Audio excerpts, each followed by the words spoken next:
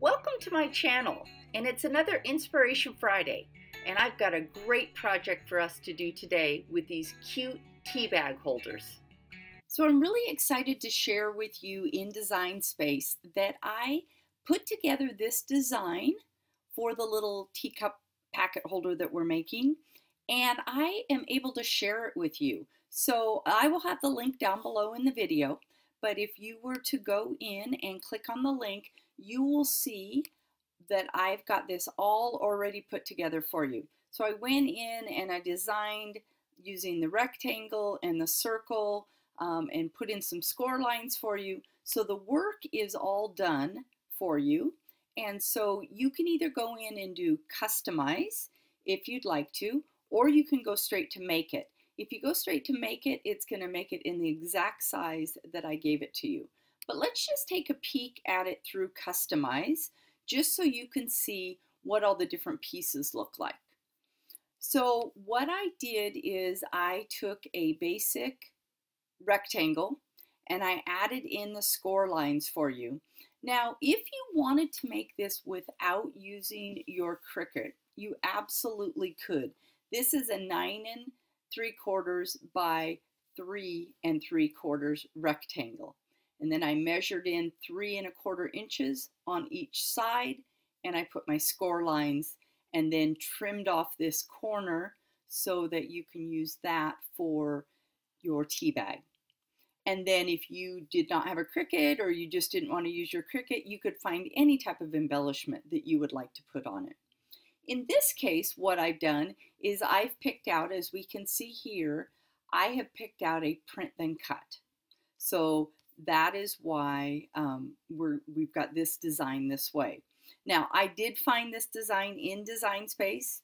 I put a white circle behind it, and then I flattened it. Kind of the same method we used when we did the stickers last week.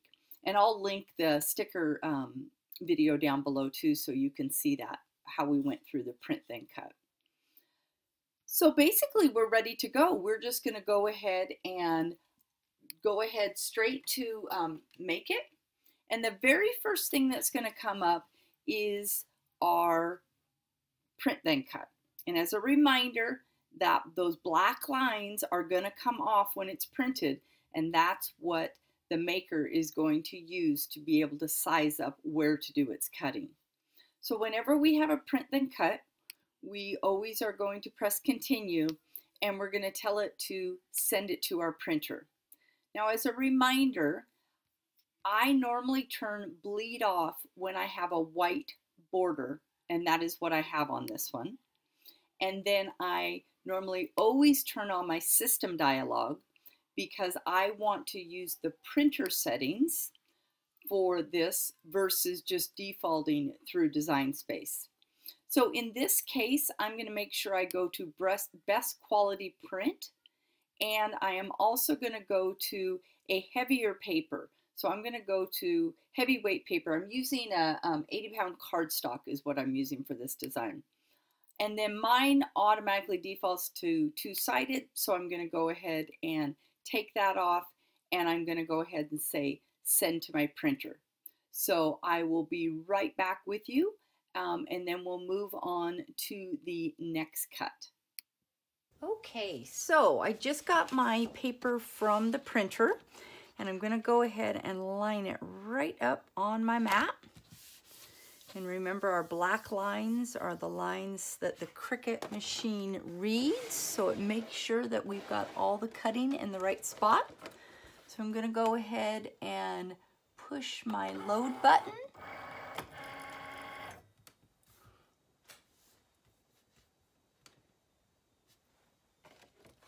And I'm going to push my Cricut button because it's ready to go. Now, I have selected heavyweight cardstock for this cut, so it's the 80-pound cardstock. So you can see the maker is reading the lines there. Make sure it knows exactly where to go.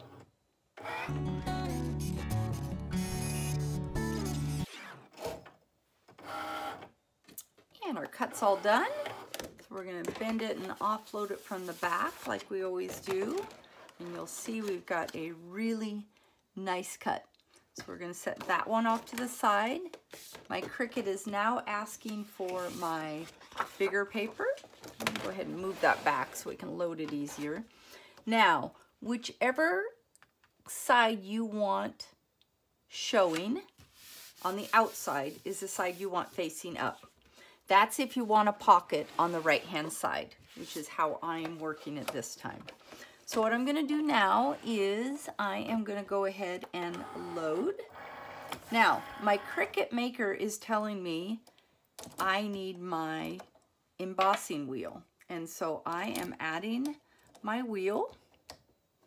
And I'm going to go ahead and go for the machine. Now, if by chance you have an Explorer, you absolutely can use this. Or if you don't have the scoring wheel, you can use Cricut's embossing tool. I just happen to have the scoring wheel, and so that's what my machine is calling for. So it's going to go ahead and do those lines. I'm going to make it that much easier to fold. And then now my machine, or Design Space, is saying you need to put your fine point blade in. So that's exactly what I'm doing. And I'm going to hit go again. And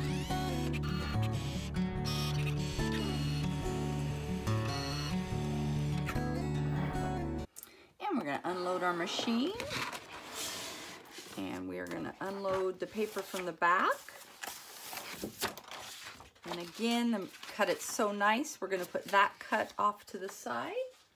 And then the last thing we're going to load, our machine is asking us for, is the pink. So I got into my scrap to be able to do that, and I'm going to go ahead and just push the button there and let it do its thing.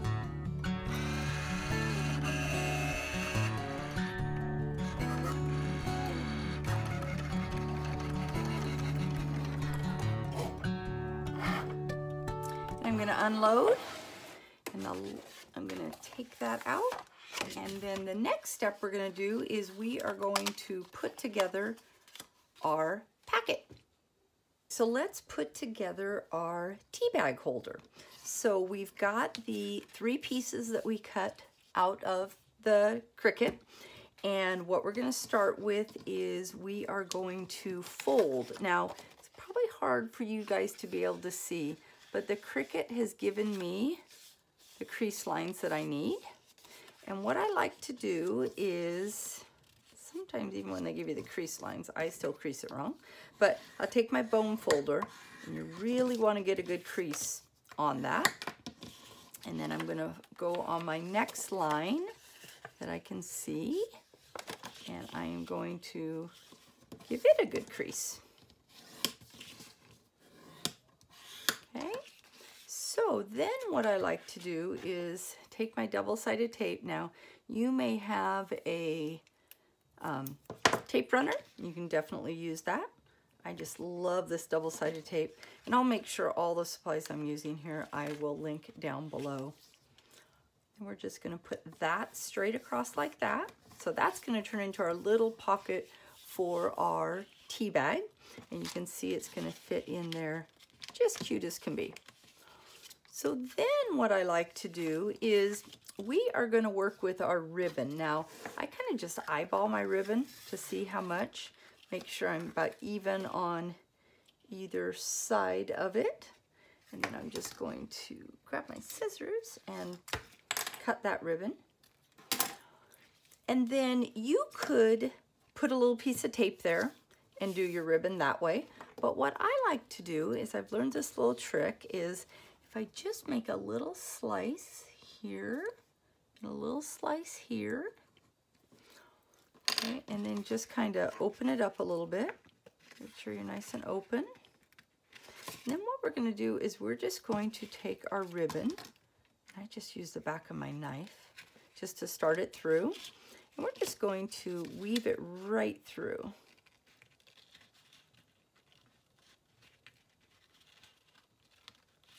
Oops, that one doesn't want to go through. Just need to help it go through just a little. There it goes. And then what we're going to do is just even this out, making sure that we've got it pretty even there. Okay? So now we've got this as our pocket, and this is going to be my cover. So I'm going to bring this across. And then what I like to do is, one thing I didn't show you at the very beginning is I have these cute little pads, and they're just really thin, but they just give a little bit of dimension.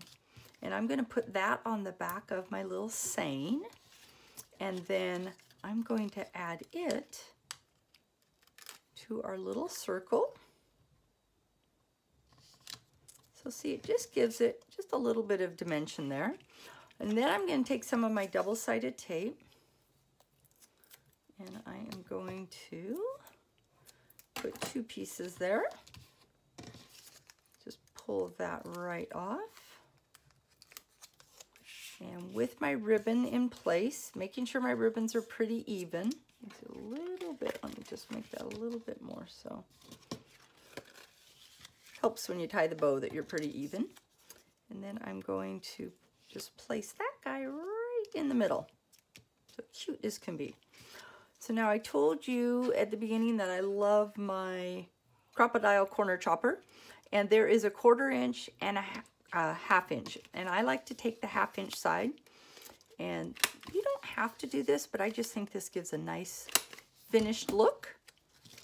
And so, looks like let's see if I can bring this guy up just a little bit. I didn't quite have him centered.